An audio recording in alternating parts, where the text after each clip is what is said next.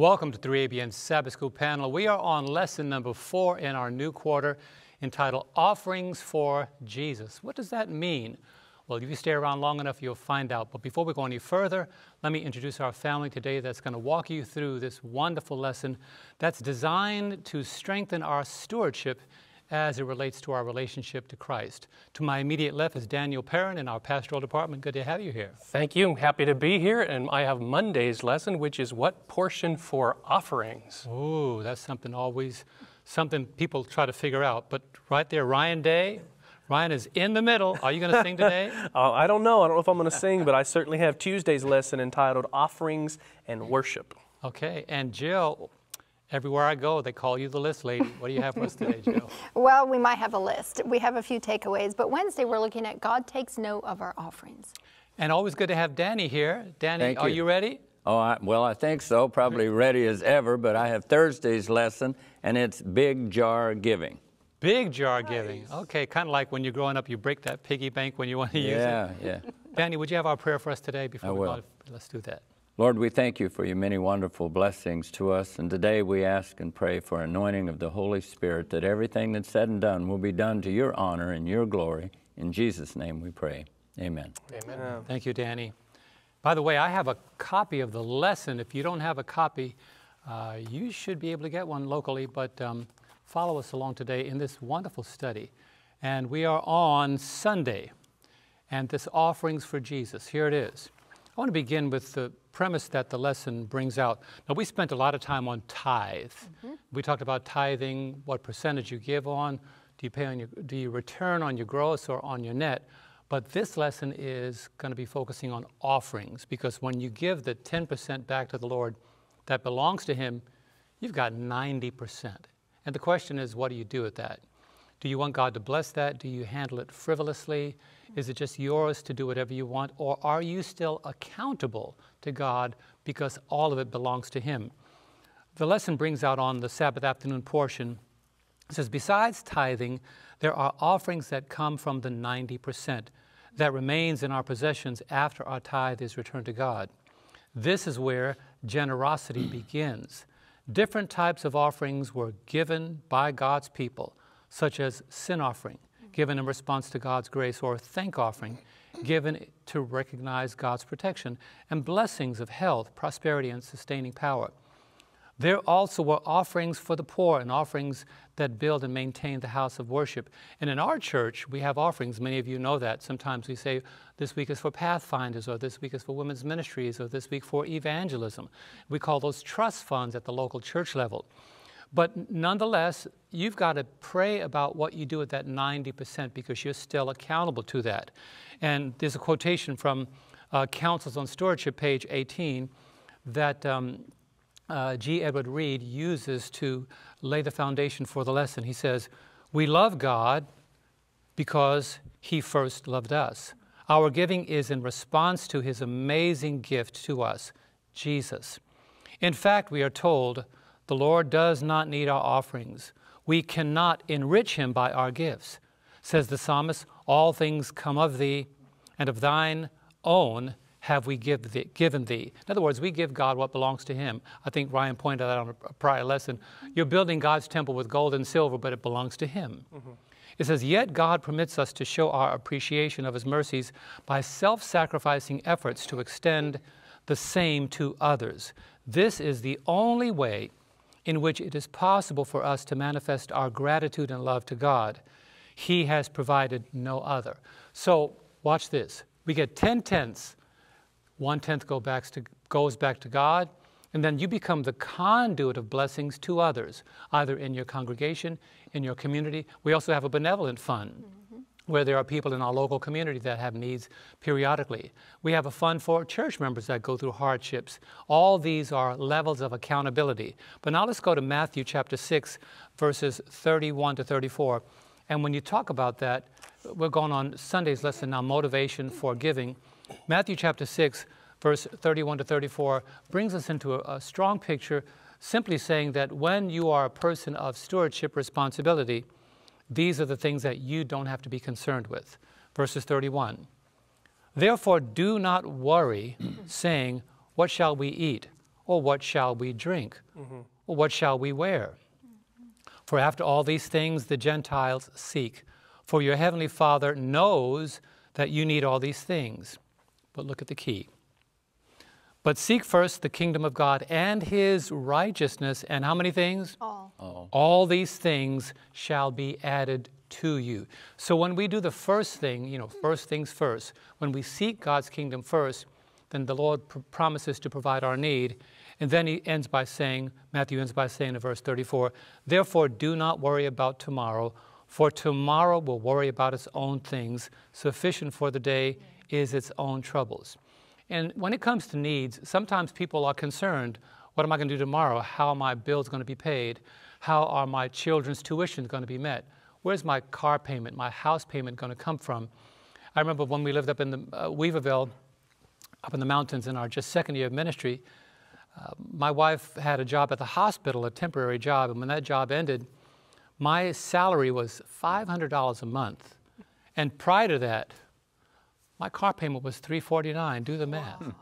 So one Sabbath morning, I was faced with this confrontation, and my insurance money was due on Monday for my car insurance, which was $75. So you do the math, $349 out of $500 plus minus $75, and then my tithe and offerings was also $75. So I was caught between, do I return my tithe and offering, or do I pay my car insurance, which will be canceled the moment I don't pay it?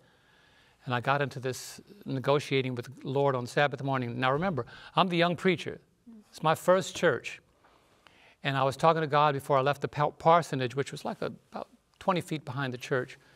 And I said, okay, Lord, you know my insurance is due on Monday. I'm going to skip tithe and offerings this week, catch up on it later, but I have to pay my car insurance. And I got into the church. I was walking behind the elder, and this was a learning experience that changed the way my attitude was toward giving to God. And as I was about to mount the rostrum, this little small church, I heard the Lord say to me, if you can't trust me, you can't speak for me. That's good. And I sat down, I thought, wow, God, that's not fair. I mean, like, could you say that after the sermon? It was like, if you can't trust me, you cannot speak for me. And I had my checkbook in my pocket, and I took it out, kind of like almost in a ceremonious way, like, okay, God, I'm writing the tithe check, and I'm putting it in the offering plate, almost like to say, God, this is really like, well, you're putting me in a pickle. Praise God, that evening when I went to the post office, someone sent me a check for $238, which tripled what I returned to God. And it really was a rebuke that God is saying, once again, if you can't trust me, you cannot speak for me. And so this was a challenge that the children of Israel had. Let's go to Deuteronomy chapter 28 and look at this. The Lord promises to bless his people if they are faithful to him. I'm going to read Deuteronomy 28, verses 1 down to verse 7. It's all the way down to verse 14, but I don't have enough time. I want to just pull the gist out of this. It says in verse 1, now it shall come to pass, if you diligently obey the voice of the Lord your God, to observe carefully all his commandments, which I command you today, that the Lord your God will set you high above all nations of the earth. And all these blessings shall come upon you and overtake you. Why? Because you obeyed the voice of the Lord your God. So what the Lord is in essence saying, what he said to Israel is true to us today. If we obey God, and one of the greatest challenges we have in this materialistic world is obeying God financially. I mean, think about it. How many people watching and listening have credit card debt? What kind of interest do they charge you? They don't charge you 10% interest. If you're really, really good, you can negotiate with your banks to bring it down below that. But in many cases today, 21%, 24%, 27%. And still people are putting themselves in debt. But none of those debt collectors will say to you what God has said to the children of Israel. I will bless you if you are faithful. So we talked about this, I think, in the prior program, and I cannot hesitate to reiterate this. Try to be debt-free. And because the borrower is a slave to the lender. And when those bills come, as has happened in the past, if you miss it one day, you get that phone call when you see 800-666-4263. You know they're calling you, where's my money? But God is patient with us. But if you are diligent and obey the Lord, if you read the rest of the verses down to 14, you'll see that the Lord, on the flip side of that, if we're not faithful, God withholds his blessings. So let me bring out a few points. Let's go to 2 Corinthians 9, verse 6 and 7. And this is now the principle behind offering. 2 Corinthians 9, verses 6 and 7. But this I say, he who sows sparingly will also reap sparingly, and he who sows bountifully will also reap bountifully. So let each one give as he purposes in his heart, not grudgingly or of necessity, for God loves a cheerful giver. That's right. When that means, when you look at the Greek, it means you're almost giddy. You're happy to give to God. Sure, Lord. When you think about all the benefits that God brings to you, you're not saying, okay, here, Lord. That's not cheerful. You're saying, Lord, this belongs to you. I have no reticent spirit. I have no hesitation. This belongs to you. I'm pleased to give it to you. So let's look at 4 points I want to bring here before we go about the conditions of the heart that determine our liberality when it comes to returning to God. Number 1, love for God is the motive that should motivate all of us, love for God. And where does that come from? John 3:16. God gave because of his love for us, and we too give because of our love for him. If love is not the motivation, we should give, and this is the phrase I want you to remember, disinterested benevolence. Don't give saying, okay, now that I gave, you give me back. No, that's disinterested. Give expecting nothing in return, because if you expect something in return, then God is saying, I'll withhold it just to test your heart. The second one, desire to aid in the finishing of his work. 2 Peter 1, verse 3.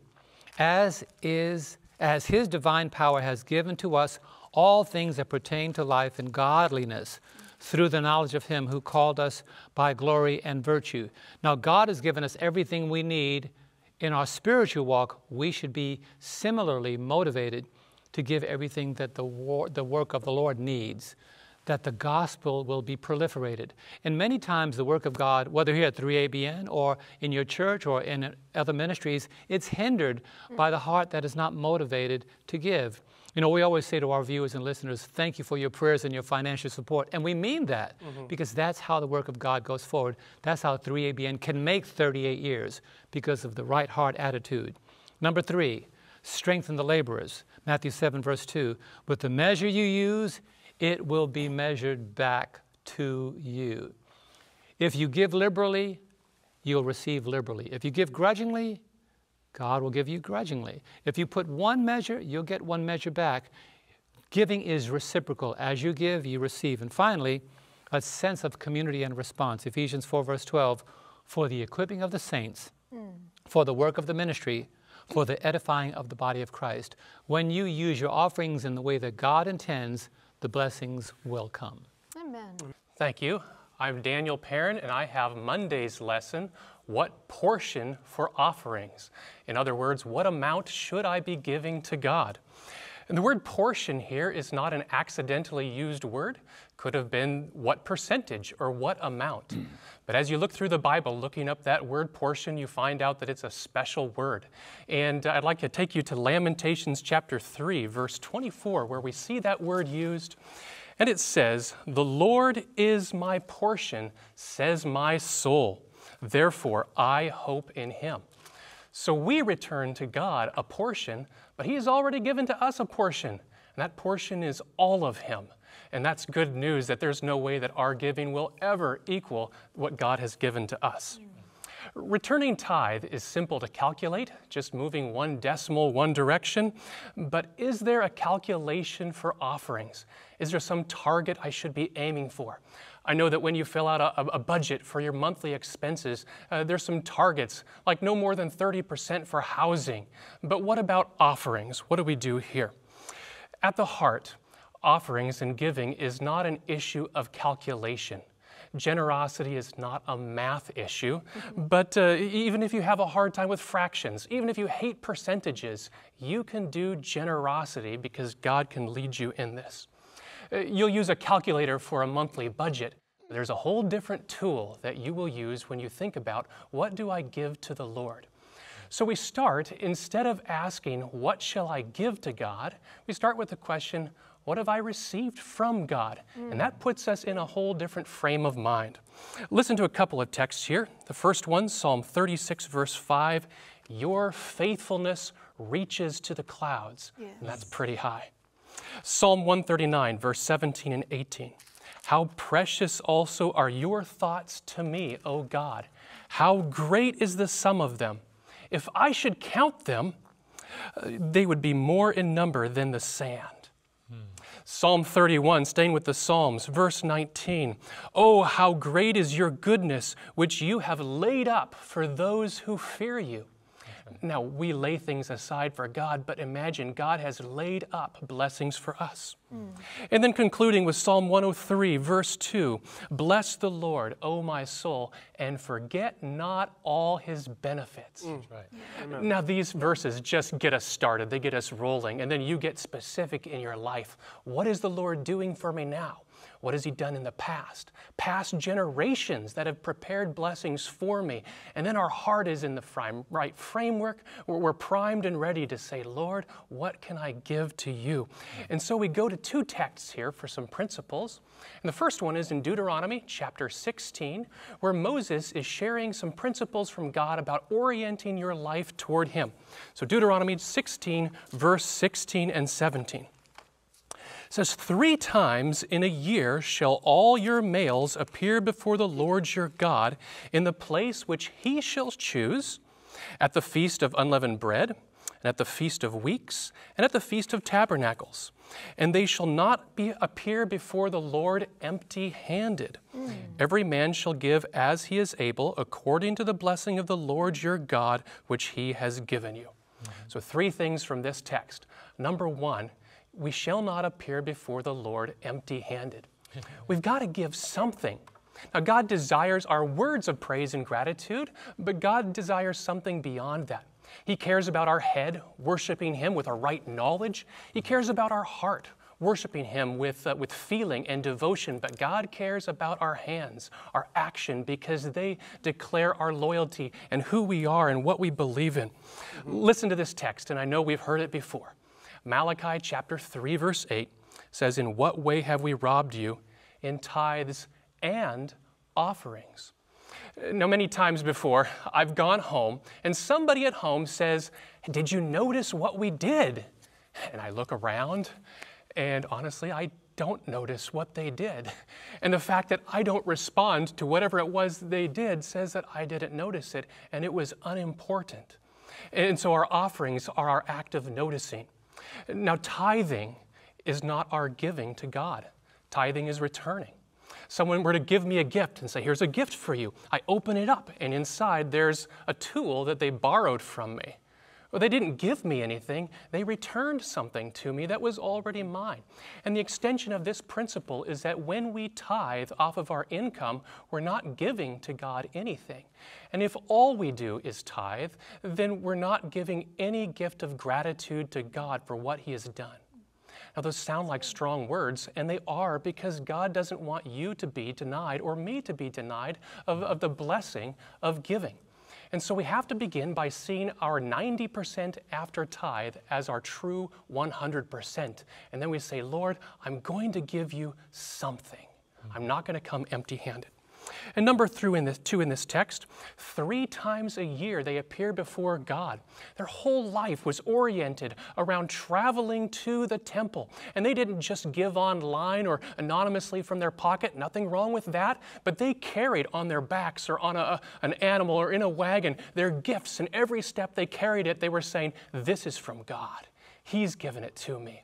And they did it systematically, not if there was some left over at the end of the year, but as soon as their harvest was reaped, they brought it into God.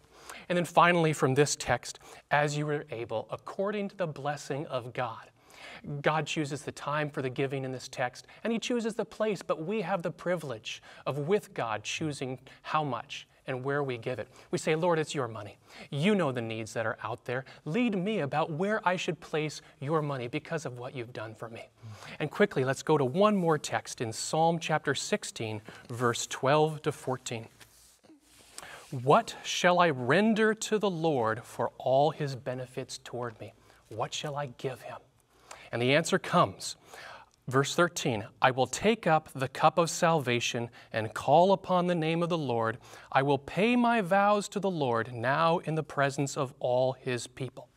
Notice it didn't begin by talking about money at all, because money is not the issue. How do I thank God for what He's given? By taking His gift, by taking up the salvation that He's given me, by contemplating the cross and meditating upon what He wants to do in my life, by letting the cross penetrate every dark and hidden corner and reveal the sin that's in there, and gladly, willingly yielding it up to Him and saying, Lord, sanctify me, change my heart. The gift I give to God is to say, I've got nothing to return to you except the willingness to take what you give. John 3:16 says, God has loved you so much that He gave.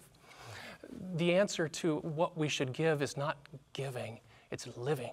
God wants a life dedicated to Him, and out of that is going to overflow a gift of gratitude. The next part of the verse says, I will pay my vow. A vow is not an impulsive gift because the sermon was good or the need was there in my face. A vow is premeditated. It's contemplated. And didn't God premeditate the gift that He gave to you? That's right. I think about Romans 1 that says the gospel of God, right there in the beginning paragraph, that He promised beforehand through His prophets in the Holy Scriptures.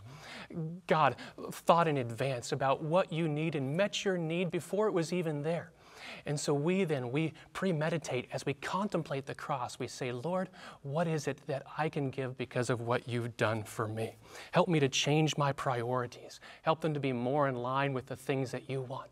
Lord, in my relationships, is there any way that I can use them to honor you and lift you up? Can I let go of expensive and time-consuming hobbies that only please me and use what you've given me to further your kingdom? Lord, are there any priorities in my life that you'd like to modify so by taking up the cup of salvation, I can live in such a way that you really are the King of my life, the one who gives me all good gifts? So how much? What is the percentage? Should we feel guilty if we're not giving to a certain level? Well, you can search through the Bible and you can look for a number and you'll find one for tithing, 10%. That's so clear. But you're not going to find a number for offerings because God says, I can't tell you what to give. Then it's not a gift. It's a demand and a requirement. And when you're close with God, you're naturally, like a close friend, you're going to desire to give, not as a grudge, but as a gift out of love. Amen. Amen. Thank you, Daniel. Thank you so much. Amen. Well, we have so much more to cover. Wonderfully said. I like that. It's not a percentage, it's an attitude. Thank you so much for that. We'll be back in just a moment for our next offering, or our next offering of lesson study, which is going to be offerings and worship. Don't go away. We'll be right back.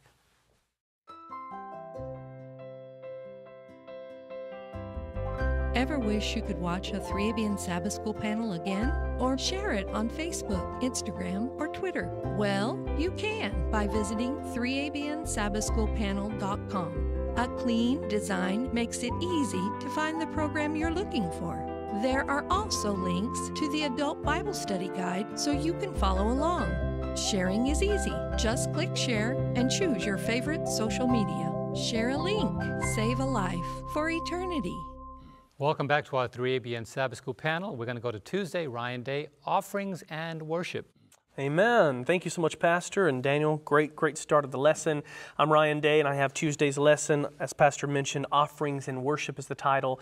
And, as I was studying through this lesson, something came to my mind because oftentimes, while I'm not a big social media person, every once in a while I'll get on my Facebook and check some messages that's sent to me and look at try to catch up with some of my friends and there was a message or a meme of some kind that was kind of floating around out there not too long ago, a few months back, and it caught my eye when I saw it, and I immediately just thought, wow.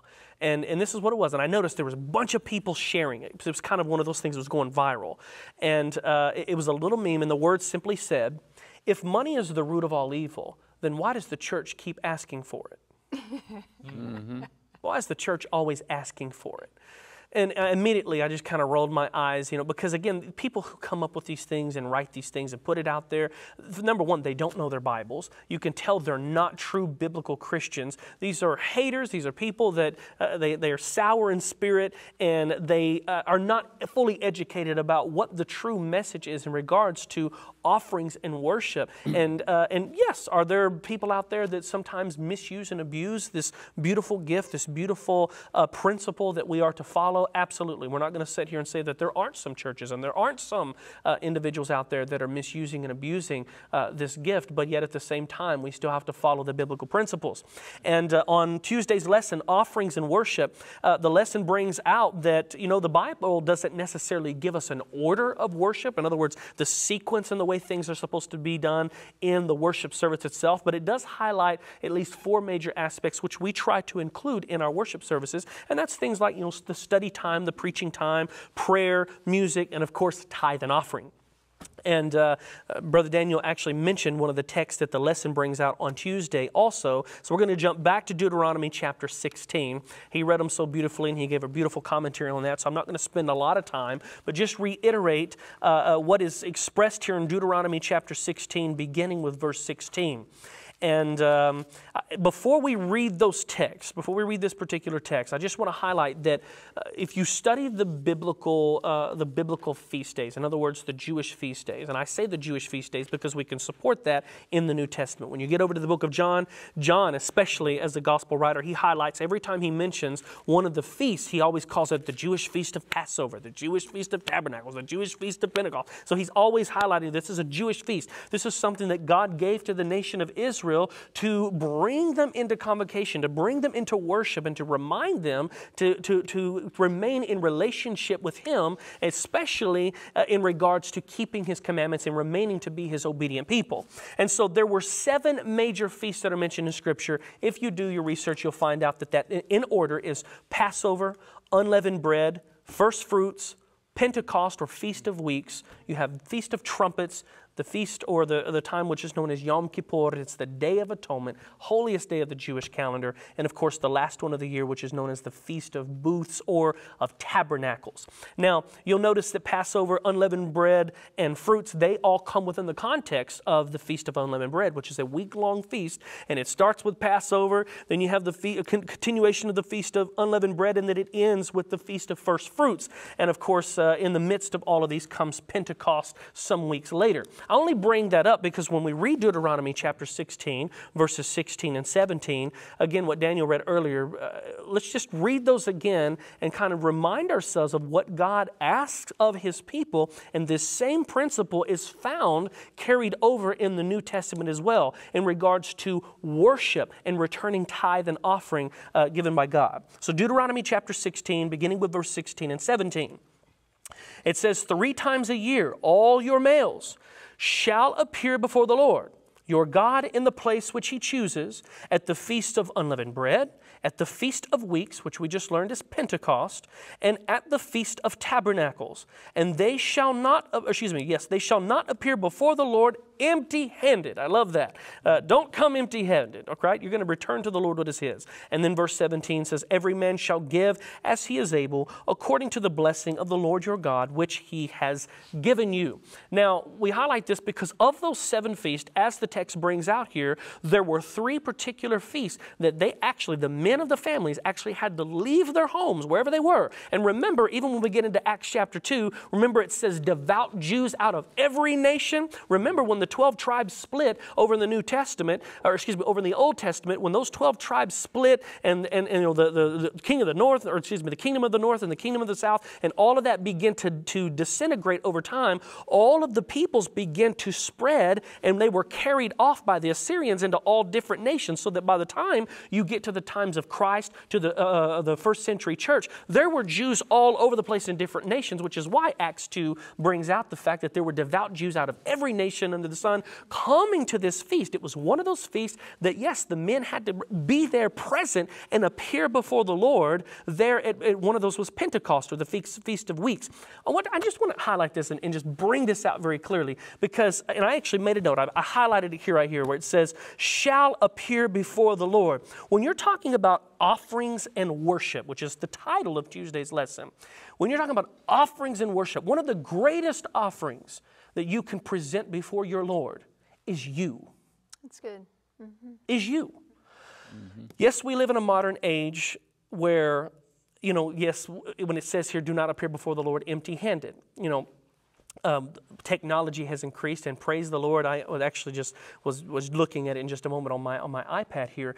We have this incredible app called Adventist Giving, and it just makes it so much easier. So now, yes, you know what? This principle, appearing before the Lord, should be kept. If you can appear before the Lord and give, you should keep that principle. But the idea of returning tithe and offering, I mean, my goodness, you don't even have to appear in person anymore, in the sense that you carry it physically with you. There's so many great opportunities today in which you can return and give to the Lord. But the idea here that is expressed here that I want to highlight is the fact that we should bring ourselves before the Lord in presence. And I just want to say, especially since COVID kind of, gave a sucker punch to the church. Where, I have had the privilege this past year, since 2021 into 2022, traveling and getting to go to different churches, and almost every pastor I talk to, they all say to me, yeah, we used to have this many people coming to church, but most of the people haven't returned back since COVID. And that's kind of, I understand, the fear of, trying to,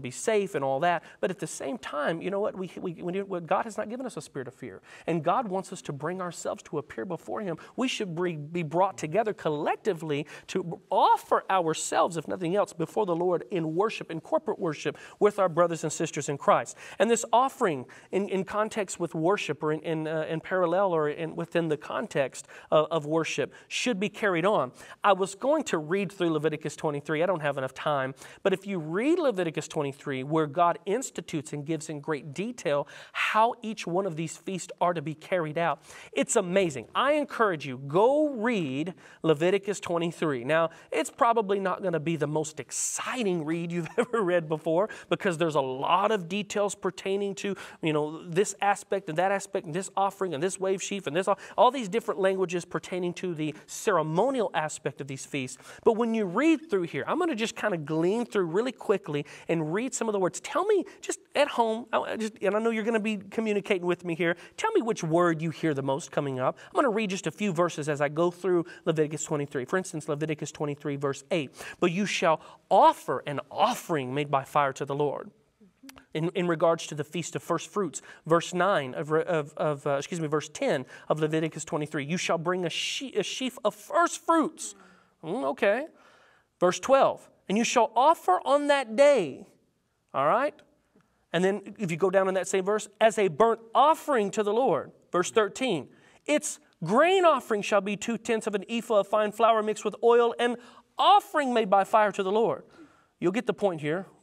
Verse 14, you notice, you have brought an offering to your God. It shall be a statute forever throughout your generations and all your dwellings.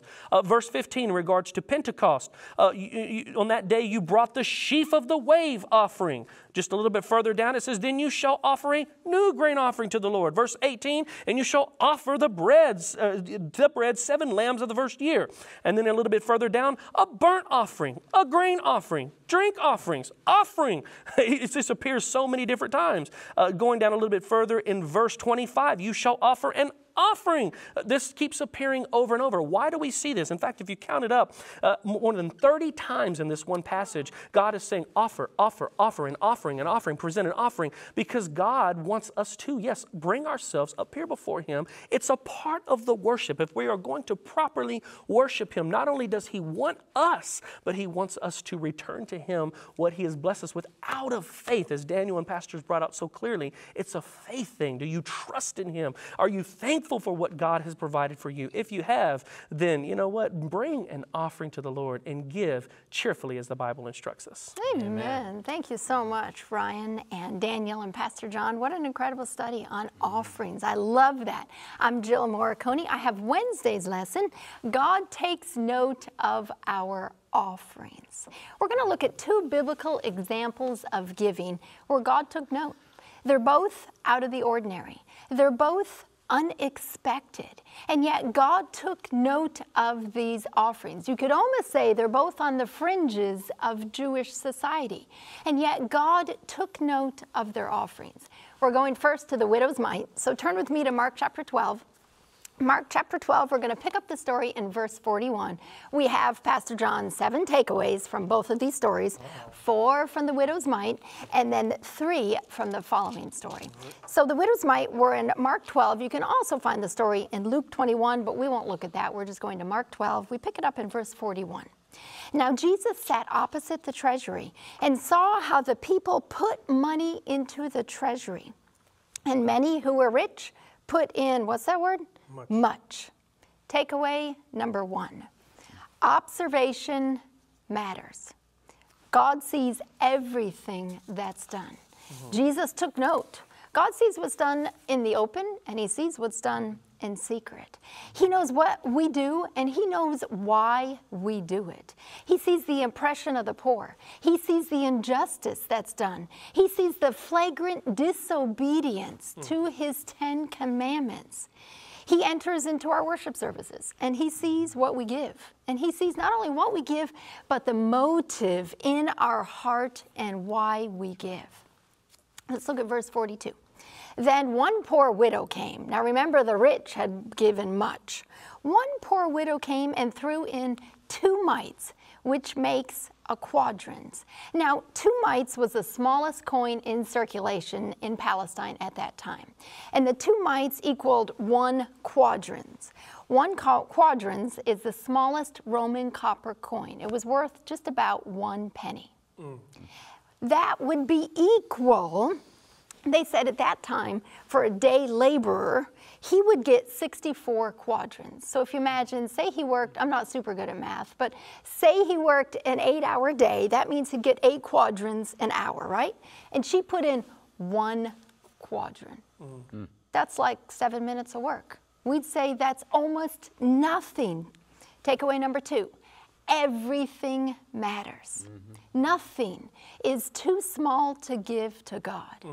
So many times we think we must give great things. I think, I need to be a concert pianist like Tim Parton, or I can't bring my gift to God. I need to be a preacher like Pastor John Lomacane, or I can't bring my gift to God. I need to be a singer like Ryan Day, or I need to be a writer like Mr. Danny Shelton, or I can't bring my gift to God. But you know what? Everything matters. We have a prisoner who writes into 3ABN. Every time that I get his offering to God, I cry. He writes in fairly regularly, every couple months. And you know what? He doesn't have any money to give, but he has stamps. And he sends us an envelope with 2 stamps, just 2 stamps. Wow. All right. And he says, use these stamps in the Lord's work. You know what? Everything matters. Let's look at verse 43, Mark 12:43. So he called his disciples to himself and said to them, assuredly, I say to you, this poor widow has put in more than all those who have given to the treasury, for they put in out of their abundance. But she out of her poverty put in all that she had, her whole livelihood. Takeaway number 3, motive, it matters.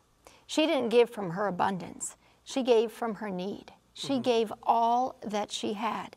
She gave from her heart. You see, the rich people gave out of obligation maybe, but she gave from her heart. She gave from her poverty, not out of abundance, but out of poverty. She gave even when it hurt. This was the only monetary gift that Jesus ever commended in the Gospels. The gift was so small, you and I would consider it inconsequential. But yet motive matters to Jesus even more than the size of the gift. The worth of her gift was not in the value of what she gave. It was in her love to God. It was in her interest in His work that prompted the gift. That's what mattered to God, because motive, it matters. We also see, takeaway number 4, sacrifice matters. She gave her all. When we give to God, when we sacrifice to God's cause, it grows our cheerfulness. It grows our unselfishness. It grows our love for God and others. In our remaining time, let's look at the second story, and we're going to Acts.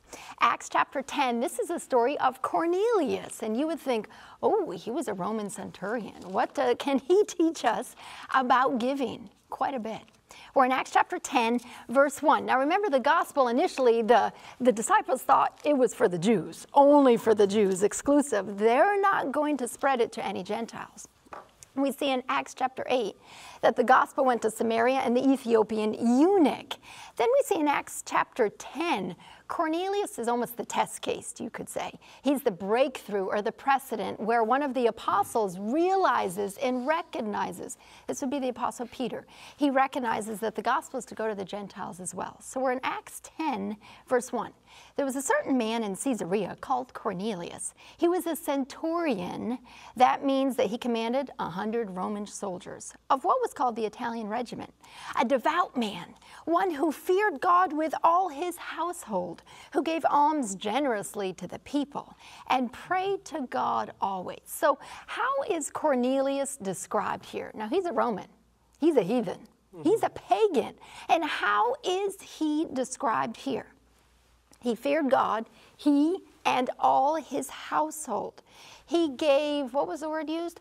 Alms generously to the people. We've been talking, the last lesson, we talked about the importance of returning our tithe to God. This lesson, we're focusing on the importance of offerings to God. But I believe in addition to offerings to God, also we are to give to the poor. We are to help the needy. I know, Pastor John, the church has a benevolence fund where those offerings go to help support the poor. And Cornelius did this. He did alms to the poor. And he also prayed to God always. So what's takeaway number 1 from Cornelius? Giving matters. You know, we applaud prayer. We say sermons are important in the life of a Christian. Prayer is important in the life of a Christian, yes. But giving? Does giving matter? Luke chapter 10, verse 27, we find an important principle here. You shall love the Lord your God with all your heart, all your soul, all your mind, all your strength, and you shall love who? Your neighbor as yourself. You see, we reveal our love to God by praying. We reveal our love for our neighbor by how we give. How we give to help those who are in need. Takeaway number 2, generosity matters. Now, it's interesting to me. It said Cornelius gave generously those alms to the poor. The previous story, we talked about the widow's mite and how motive mattered. She gave almost nothing, but yet it mattered because she gave from her heart, and that sacrifice and that motive mattered. In this case, we discover that generosity combined with the right motive, that matters to God as well. Right. He gave generously, that mattered to God. Let's look at verse 3. We're in Acts 10, verse 3. About the 9th hour, that's 3 p.m. of the day, he saw clearly in a vision an angel of God coming in and saying to him, Cornelius. And when he had observed him, he was afraid and said, what is it, Lord? So he said to him, your prayers and your alms have come up for a memorial before God. New Living Translation, if I can get that out, said your prayers and gifts to the poor have been received by God as an offering. Takeaway number 3, others matter. Yes. Giving to the poor is a part of worship. That's right. We are called, Matthew 25, to give to the least of these. So let's recap those 7 takeaways from these 2 stories where God took note of their offerings. Observation matters. God sees everything that is done. Everything matters. Nothing is too small for God. Motive matters. Why we give matters to God. Sacrifice matters because giving sacrificially increases my unselfishness and it works in my own heart. Giving matters. Giving to the poor is just as important as prayer. Generosity matters. How much we give and the sacrifice and the heart with which we give matters. And finally, others matter. Giving to the poor is an act of worship, part of our offering to God. Amen. Thank you, Jill. I don't know about you all, but I think I can go home now. I've been so blessed by this. This is amazing. My name is Danny Shelton, and I have Thursday's lesson, and it's called Big Jar Giving. So, you know, if there's a big jar, we're going to be talking about a little jar also. Research has shown that about 9% of our assets are what we call liquid assets. Now, what are those? It's something that we can give right away. If I go to church, Brother Ryan, and they ask for an offering, I can give it. But 90% or so of our assets are not in cash and saving money markets, all those. They're in possessions like maybe real estate, our automobiles, other non-liquid. So today we've been talking about, I've learned so much about giving. There's our tithe that you brought up so well. That's not a giving to God. You said that's a return, and I think it's very well put in your example. So what about our giving? What does God expect out of us today? Now, I heard this, I'm sure you've heard this conversation too. It's about a $20 bill, it's a worn out $20 bill and a worn out $1 bill. They somewhere meet along the line, and the $20 bill is saying, man, I don't know what you've done with your life, but I've been to Europe, I've been to Disney World, I've been to Vegas, I've been to all of these places around the world. I've traveled so much. And the $1 bill's listening, and so he says to him, where have you been? He says, to church. So you get the point. The $1 bill is what we tend to give to church, where the $20 bill we put for all these things that we like to do that's more worldly or secularly in so many ways. So now here at 3ABN, I can tell you that it's small jar giving that keeps us going, but it's the big jar giving that keeps us growing. So, and that happens all the time. Now we have like a few thousand people who give X amount of dollars a month. Let's say someone gives $50 a month, but somewhere during that course of the year, that same person, Jill, you find a check for $10,000. Well, guess what? That comes out of the big jar giving. Now, what usually happens is maybe they sold some property or decided to donate an investment for whatever reason. Say they support your church or 3ABN or whatever. So, but what happens in big jar giving is when someone really is emotionally, maybe they say, wow, they're watching 3ABN, you give Pastor John this great project going on, or Jill, one of you, and the people say, I really want to do something special. So that's when we dig into the big jar instead of the little jar. So I believe this kind of giving is given by the Holy Spirit's prompting. It really is. Because why? Because it's not only a larger gift than normal, but it's also the matter of the timing that it comes in. We see it over and over and over. We call it just in the nick of time gift, right? That confirms that God is at work and still in control, as sometimes timing is everything. So here we're getting maybe $50 a month, and suddenly you get a $10,000. Maybe that week we have a tremendous need. Someone else gives a large jar gift. And all of that coming together makes this just in the nick of time to be able to pay off the bills or whatever it is, start a new project, whether it's prison ministries, whatever the needs. So giving, this is totally different than what you were talking about, returning to God. So what is it that God expects out of us? So the Bible records in our lesson of the large jar gift in numerous places, but today I want to read to you from John, and you read with me, John 12, 1-8, and it records it like this. Then Jesus, 6 days before the Passover, came to Bethany, where Lazarus was, which had been dead, whom he raised from the dead. There they made him a supper, and Martha served, but Lazarus was one of them that sat at the table with him. Imagine that. He was dead some time before, and now he's eating and talking to Jesus. Then took Mary a pound of ointment of spikenard, very costly, and anointed the feet of Jesus and wiped his feet with her hair, and the house was filled with the odor of the ointment. Then saith one of his disciples, Judas Iscariot, I'm sure you've heard that name, Simon's son, which should betray him.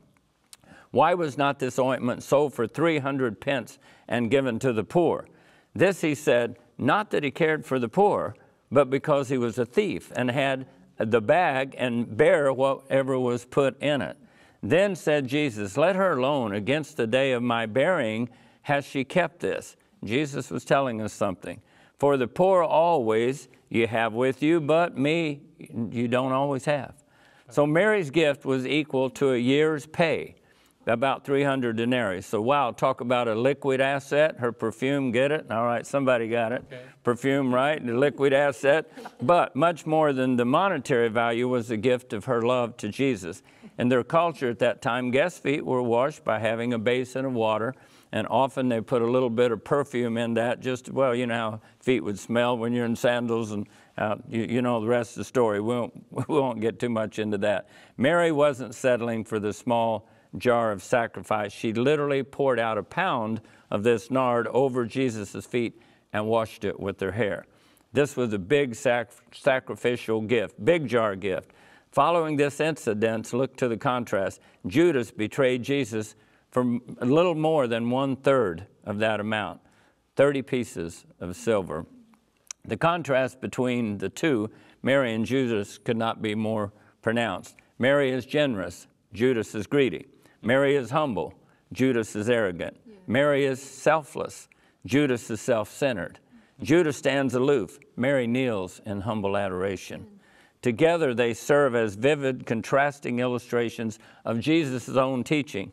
Where your treasure is, there your heart is also. That's Matthew 6:21. Jesus' rebuke of Judas comes to us as further invitation to true discipleship, to turn away from all that is greedy, self-centered, and cold-hearted. For Mary's lavish gift is not just any perfume, it is perfume meant for Jesus' burial. Some critics might say, well, what about social justice? I mean, have mercy. Mary spent a year's wages on Jesus' feet rather than sharing it with the poor. And some say, well, what about Jesus? Shouldn't he have rebuked her for what she did? But here we learn, see, Jesus knew, we can see in the Gospel of John, he said repeatedly, he knew he was going to die. Here we learn that Mary may have well sensed this too. She has purchased a burial ointment fit for a king. She pours it out as a way of announcing the hour has come. In contrast to so many depictions of some of Jesus' followers as being clueless and then terribly disillusioned by Jesus' death, Mary here offers knowing devotion, as though she knew what was going to happen. Mary's gift was real love and commitment, put in action by her sacrificial giving to the Lord. But when we get greedy, like Judas, we can sell our souls for next to nothing. And we have to really be concerned. So one more time, Matthew 6:21, for where your treasure is, there your heart is also. Sacrificial giving is good for our own salvation. And when you think about it, the whole plan of salvation is built on sacrificial giving. God giving his only begotten Son, that whosoever believeth in him should not perish, sacrificing his own Son for sinful man. That's sacrificial giving. So, as Seventh-day Adventist Christians, we should be willing to make great sacrifices for the cause of God. We have the truth. We have an end times message of the three angels' messages. It's an end times message for an end times people. It takes sacrifices to get this message into the entire world so Jesus can come back, because when this gospel of the kingdom is preached into all the world, then Jesus returns. So, but we cannot outgive God. But I do want to say in closing here that I think the important big jar of giving we can give to the Lord is our time. That's right. Is our time. It's not just the money. We're talking a lot about money today, but how much time do we spend with Jesus through Bible study and through prayer? How much time do we spend with our families?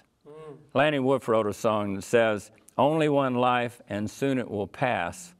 Only what's done for Christ will last.